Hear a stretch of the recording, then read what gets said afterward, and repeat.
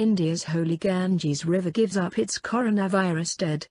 Partly hidden between long reeds of grass, bodies shrouded in saffron cloth float silently down the holy Ganges River, a reminder of how India's ferocious coronavirus wave overwhelmed hospitals and crematoriums. Families in India's north and east gave up the bodies of their loved ones to the river or buried them in shallow graves on its banks, unable to afford the cost of funeral pyres at the height of the outbreak in April and May. But the start of seasonal monsoon flooding has caused strong currents to surge through the 2,500-kilometer, 1,550-mile, long waterway, dislodging some of the bodies buried on its banks. Officials in Allahabad, one of Hinduism's holiest cities, where millions visit to perform funeral rites, say almost 150 bodies that floated up in the past 3 weeks have been cremated. Funeral pyres line riverside embankments beside piles of wood waiting for new bodies to be retrieved. When we visited the surrounding areas, there were dozens of partially submerged corpses in the river. Officials estimate that up to 600 bodies were buried along the Ganges in the city during the virus surge, but locals believe that is a fraction of the real number and fear that more could be dislodged from the sandy banks by rapid waters in the coming weeks. So Chandal, a boatman who works with a riverside crematorium, was shaken by the sight of families burying their dead 2 months ago. He said a sense of uneasiness returned to him as the waters rose to cover the banks. It was really sad to see poor people burying their loved ones in an undignified manner, but the rising water level has made it worse, Chandal said.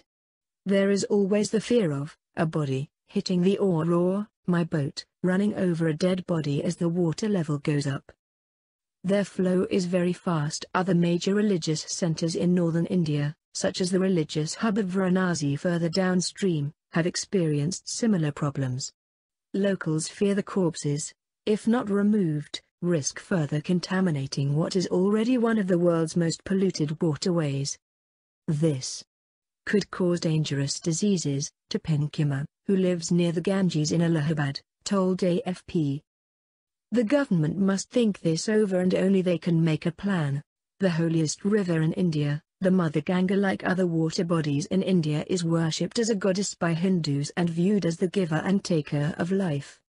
Pilgrims flock to the Ganges to ritualistically bathe, and even before the pandemic, millions of Hindus cremated their dead along its banks before scattering the ashes in the river. Some who could not afford wood or other materials for funeral rites would submerge the bodies of their loved ones instead, while others conducted water burials as part of their religious traditions. The number of corpses in and around the Ganges sharply increased during India's latest, record-breaking coronavirus surge.